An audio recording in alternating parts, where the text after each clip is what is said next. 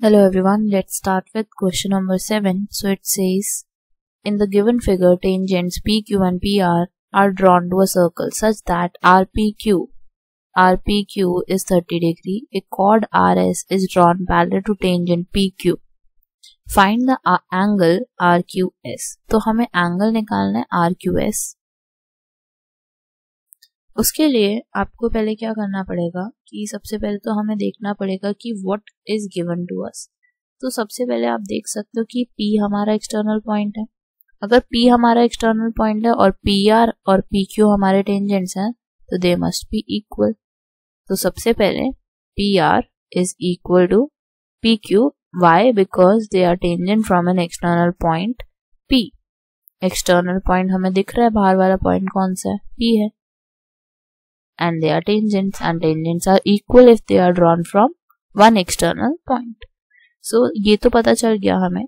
अब यहाँ पे देखो, इस ट्राइंगल की बात करें अगर हम PRQ की, तो अगर हमारे साइड्स इक्वल हैं तो हमारे बेस एंगल्स भी इक्वल होंगे. Angles opposite two equal sides are equal. So it will be angle PRQ is equal to angle PQR. Reason is angles opposite to equal sides are equal.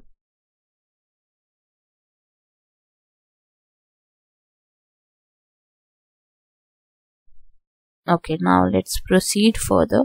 तो अब हमारे पास ये triangle है और इसमें हम इंटीरियर एंगल प्रॉपर्टी निकाल सकते हैं जिससे कि हमारी वैल्यू निकल जाएगी PRQ की और PQR की, क्योंकि वो ऑलरेडी दोनों सेम है. तो एंगल सम प्रॉपर्टी यूज करते हैं. PRQ plus PQR plus angle RPQ is equal to 180. Angle sum property.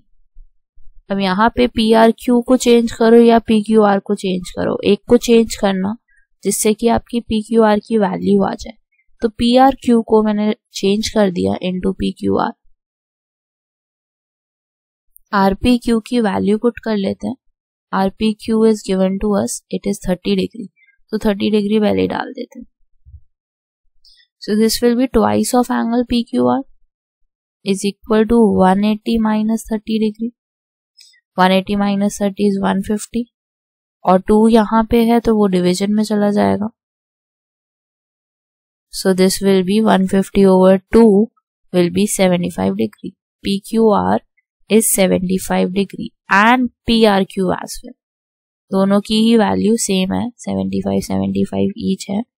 सो हमारा ये तो आ गया, लेकिन हमारा जो मेन एम है it is to find RQS. अब जो हमारा टेंजेंट PQ है और SR है कॉर्ड, वो दोनों के दोनों पैरेलल हैं. PQ tangent and SR is a cord and they are parallel to each other. तो जब ये दोनों पैरेलल होते हैं तब हम ऑल्टरनेट सेगमेंट थ्योरम लगा सकते हैं.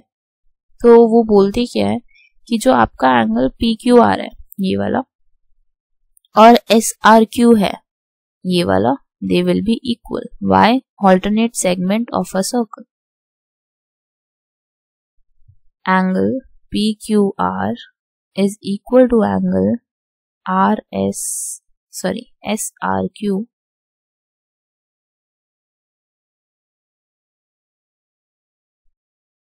is equal to 75 degree alternate segment of circle. Now you can see कि PQ जो है हमारा टेंजेंट है at point Q और QR जो हमारा कॉर्ड है it is making a contact of Q. तो अगेन हमारी alternate segment थ्योरम बन सकती है यहाँ पे, और हमारा जो एंगल RSQ है वो किसके इक्वल हो जाएगा? It will be equal to PQR, this angle. So RSQ is equal to angle PQR, which is 75 degree. Again, angle segment of circle, alternate segment of circle. So ये हमारे पास पूरी equation आ गई है. अब हम एंगल सम प्रॉपर्टी लगा सकते हैं SRQ में, क्योंकि हमें दो एंगल्स तो पता चल गए हैं, 75 each है. SRQ